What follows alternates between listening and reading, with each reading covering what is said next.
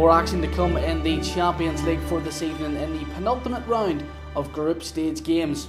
Tottenham are enjoying a fantastic campaign so far after their failed attempt to get out of the group stages last season. They come into this penultimate round of group games top of the pile, 3 points above Real Madrid after taking 4 points off them over 2 games. They also beat Dortmund 3-1 at Wembley in round 1 and know that with a win tonight would guarantee them top spot in the group. Dortmund have failed to win a single one of their 4 group matches and are all but out of the running for the Champions League knockout stages. They lie third in the group with a 5-point deficit to second place Real Madrid. Their 2-0 loss in the North London derby on Saturday will have severely dented Spurs' pride. Though away from home this season they've won 5 of their 8 competitive games so far, only losing to Manchester United and that defeat to Arsenal.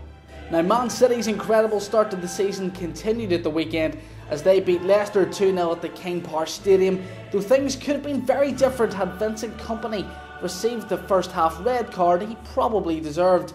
Their last competitive defeat was back in April, and this season they failed to win in just 2 of their 18 competitive games. That does not make good reading for Feyenoord this evening.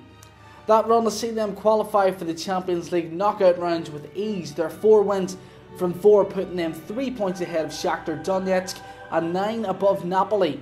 Feyenoord on the other hand have no hope of qualifying for the next stage. They're rock bottom with 4 defeats from 4, the first of which was a 4-0 thrashing at home to City. They'll not be looking forward to their trip to the Etihad this evening. Now, going into these penultimate games, Group E is emerging as one of the closest races for qualification, with 3 of 4 teams all in with a great chance of making it through. That is Liverpool's group, of course, and they currently hold the advantage, sitting top of the group but facing a tough away day in Spain against Sevilla tonight, followed by hosting a fellow contender Spartak Moscow. They're only a point ahead of Sevilla in second and 3 points above Spartak Moscow, so all to play for in that group. At home, Sevilla are unbeaten this season, and looking back even further, it's almost a year to the day since they were last beaten on home soil. That came against Juventus in the Champions League, and since then they've won 18 of their 25 home games, including each of their last 7. Plenty of offers, specials and match betting to get involved with here at Sean Graham, covering the Champions League action. Do watch the 2 early kickoffs tonight as well, 5 PM on 2 games if you are getting involved on the early specials. So do get your bets on here for the Champions League at Sean Graham.